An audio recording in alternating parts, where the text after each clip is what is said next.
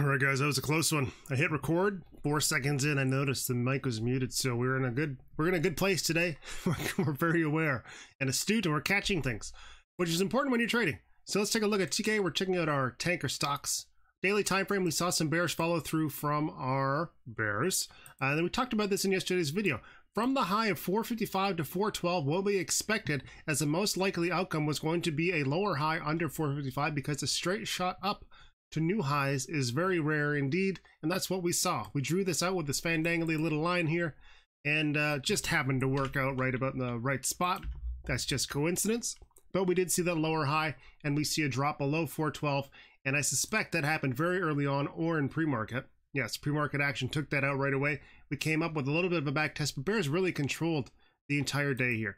The only time we really slowed down was when we got into the area of this 380 support. And in fact, it's 381, 380 is our actual level. If we go to our 5-minute time frame, we can see how that came into play. So over the course of the day, 382 is our low, and we're basically just going sideways to the double top at 398. So the same story applies at this point. We're looking for an hourly trend, and at this point, what we need to see is another hourly lower high under 435. What's happening here is this good sideways consolidation. If we see 398, then a target is going to be anything under 435. So that little game is going to continue. We're going to see, until we have a reason to change this expectation, we're going to look for, come on, where's my brush? Well, I don't know where it is. What we're going to look for is 455 to have that lower high, lower low pattern until the game changes. And right now, that's the expectation that I have, and I'd like to be proven wrong with a straight shot back up to 455, but the most likely outcome realistically would be a lower high with resistance at 412, a perfect touch at 412 to more downside would be great, and then a lower low under 380. And that's a short-term outlook. If we lose 380, we're getting into an area with a real lack of support here on the daily time frame, and nothing really stands out as a key support into 284. So keep a close eye on TK. If you're looking for a short entry, look for that lower high on the hourly. NAT on the daily time frame, very similar story. We saw bearish follow through and continuation on today's candlestick, and we see a touch of our EMA 8 on the daily, which suggests that we are both in an area of a lack of support. And we can see that with this gap here, and then we reach some oversold conditions. If we go to the 5-minute time frame, we'll check that out. We're going to start right there on NAT. So there's a drop, very clear 5-minute oversold bounce. And let's get rid of that volume bar. That was a pretty good one, but we only got to EMA 8 on that bounce. To me, I like to see, for significant bounce, I need to be over EMA 12 on a 5-minute oversold. So we did our EMA 8. We got ourselves a nice little tightening range here. And if we go to the 1 or 2 minute time frame, that's going to be a beautiful wedge into a little bit of a breakout. And then we just go sideways for the remainder of the day. So what the most likely outcome for NAT right now is going to be either an hourly or a 4-hour bear flag. We're getting a little extended for an hourly bear flag. But if we go to the hourly, all we need to see is another little hourly downtrend. And in fact, why don't we draw that out? At $6 support, what I'd like to see on the hourly time frame to lock in that 4-hour bear flag would just be the bulls to basically just do this. And if we go to the 4-hour time frame, what that does is it flushes out a few more candles for us on this bear flag. It shows a lack of commitment on the part of the bulls, and that's really all the bears need to see is a lack of commitment, and then they can capitalize on that weakness, crash through $6 psychological, and then the next support is way down at 522, which would be a likely target for bears on a execution of a flag. A pattern like that has two components. We have that first breakdown, we have that consolidation, and then we have that second phase. I find that after the second phase, things start to develop into new consolidation patterns because that pattern has played out.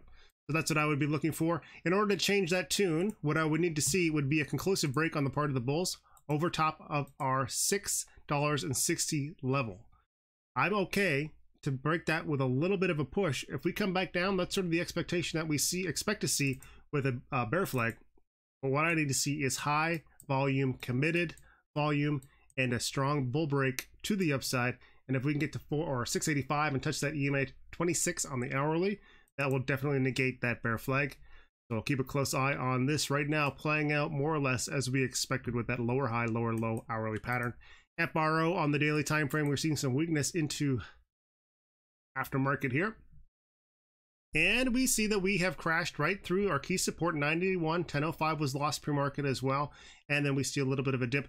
We don't have much in the way of support in the daily time frame, so we have to look for the 4 hour. Right now in the daily, we're happy right where we are, not even close to oversold. So that means we need to go to our 4 hour time frame and look to see what's happening here. We've changed the 4 hour trend. Now we've got a 4 hour, this is actually more of an hourly pattern. So 4 hour, higher highs, higher lows. Now we lost our uptrend on the hourly time frame, setting lower lows and lower highs.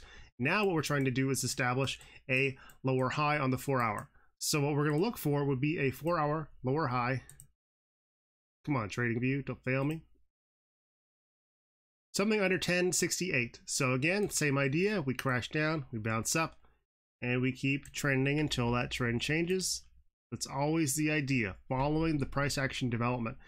So on the 4 hour time frame, we're probably not close to oversold at this point, 35, which means on the hourly, we definitely are. We've consolidated nicely. We developed an hourly downtrend, and what we're looking for is a new lower low. 840 support is key to change the hourly trend. We've got a lot of work to do. It's likely we would need to set a lower high under 1068, then a higher low, and try to break it that way. We've extended too far down to go and expect just a straight shot back up again. Same idea applies. Straight down means we need to establish higher lows and higher highs. That way we can get a new key level to break, build a base of support, and see something that's definitive that allows us to understand how the price action is changing and how key levels are being broken. Right now we don't have a lot to work with, so it's up to the bulls to prove that out. TNP on the daily time frame, another situation where we're seeing bearish follow through, and again, we're overbought on the daily. This is good consolidation. It may go much further to the downside than what we're seeing right now, but we haven't consolidated on the daily, and our last daily support really is kind of a mess on this guy.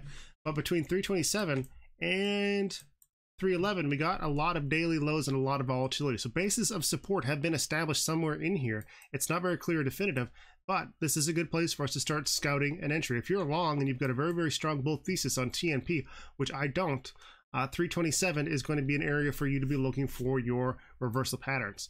So on the 4 hour time frame, we have lost our 4 hour uptrend. We're now looking at lows, lower highs, and lower lows. But at this point, we're starting to see this little bit of a rounding curve. And I only call it a rounding curve because I see a tightening range on these candlesticks. What we're going to look for is going to be a lower high underneath the magic 441. And on the hourly time frame, there's that consolidation, that nice tightening range. And as long as bulls are able to break bull, get out of this, what we're going to see is development. Most likely what we're going to see is a development of an hourly time frame. And a lot of these charts are starting to sound very similar, because we're all looking for a similar situation and a similar thing. And sometimes that's just the way it works. If you're trading a sector, sometimes they all trade in tandem. Sometimes they do things that are a little bit weird, in which case SFL certainly stands out in that regard. Just today we saw an indecision candlestick with a very brief break over top of a key resistance level, which was 1135. The high that way was 3 cents higher than the previous. We had increasing bull volume today with a Maribuza open, which means the bulls have fought definitively from the very, very opening moment of the day, and they've negated this shooting star candlestick and this indecision candlestick, showing us that they still have some intent to the upside. So right now we're going to look for resistance at, come on, 1174 on the 4 hour time frame. You can actually see in pre-market how that has come into play.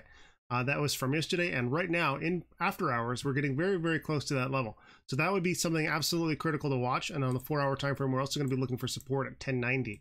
So SFL really stands out as far as the bulls. We saw a very, very strong day today. Possibly we would have been looking for a wedge. Yeah, I probably would have called that a wedge, but it certainly didn't break. One thing I will note, as we saw the other day, the pre-market levels here and the action that we're seeing, relatively low volume. And it's something that you should definitely be cautious about watching and making trade decisions on. However, we've seen now 1, 2, 3, almost 4 candlesticks telling us that 1174 is going to be a key level. So if we're going to see SFL act as a laggard to the other sectors, what we're going to look for is going to be a loss of today's low of day, which is 1115. Then we have daily support at 1090. We go to the hourly time frame. Let's go mark that out. 1084 is our daily support. Hourly time frame, what we're going to see is a rejection from 1174. Then we're going to look for a loss of hourly higher lows. 1118 looks like a nice level, and maybe even 1130.